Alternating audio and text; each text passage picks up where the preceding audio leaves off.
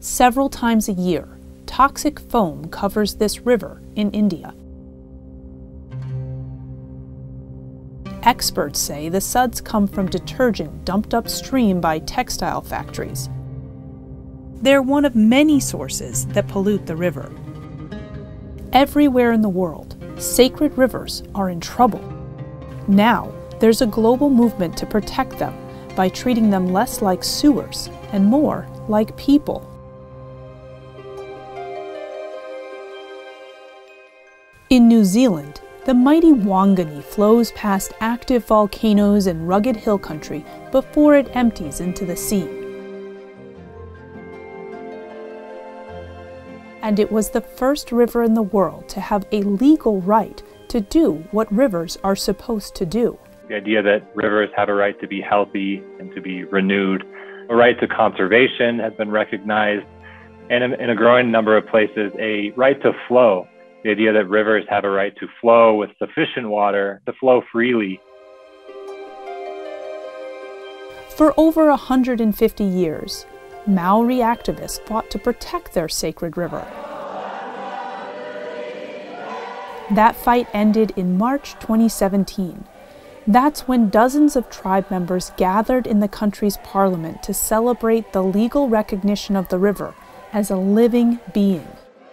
There's a phrase that the Wanganui iwi used that says, "I am the river and the river is me." Ko mai te awa nui nei, mai I te kahui monga ki Tangaroa, ko o te awa, ko te awa, ko o. Which basically acknowledges that they are indistinguishable from the river.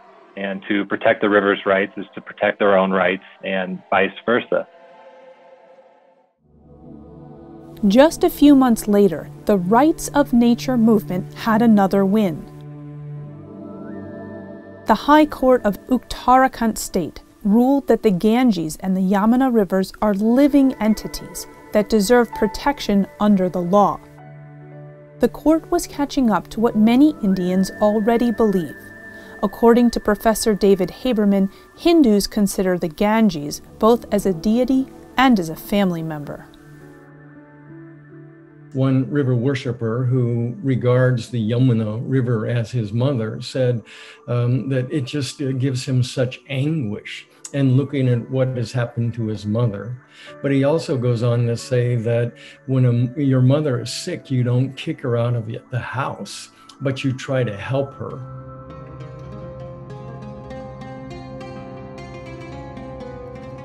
Other experts say that religious communities are key to the protection of sacred waters.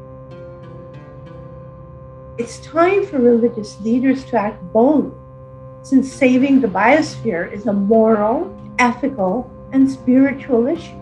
Because without the ecosphere, we cannot survive. We need that level of mobilization. Religion has that power, that moral authority. The Rights of Nature movement is gaining steam, but using this legal concept to protect polluted waters faces a number of challenges. Most laws on the books appoint legal guardians to speak on behalf of the river. I would say overall hundreds of rivers have rights across the globe at this moment. Now the struggle is how to put teeth into these protections. How do we enforce it? What's the practicality? That's one of the big things that's coming next.